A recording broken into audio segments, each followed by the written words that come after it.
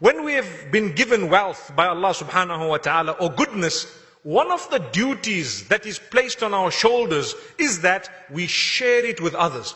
The more you share, the greater the chances of you entering paradise. If I've been given knowledge, there's no point in me keeping that knowledge because I will die with it and no one else will have it. And I'm not talking of something as basic as a cake recipe. The women are quite selfish with those. The last time I asked someone, wow, this was lovely, I wonder what the recipe will be. They told me, well, if you want any, you better order them from me because we are not going to give you the recipe. No problem. That's a minor issue. That is small. But what we're talking about is beneficial knowledge, whether it is to do with deen or dunya, whether it is to do with your religion or the worldly life. For example, you have knowledge of the Quran and the Sunnah. Teach it before you waste your time.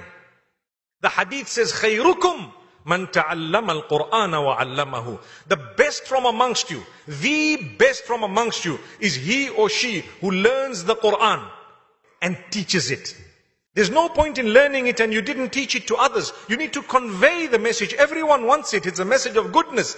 When you share it with others, you've become a person who deserves Jannatul Firdaus.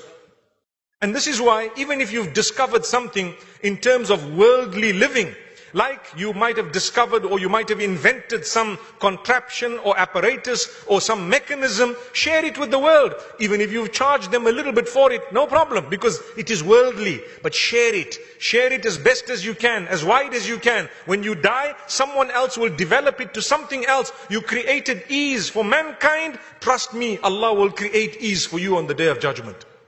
Whoever creates ease for others, Allah creates ease for them in the dunya and the akhirah. That's a hadith of Muhammad sallallahu alayhi wasallam. So to have things is not a big deal, but to share it is the big deal.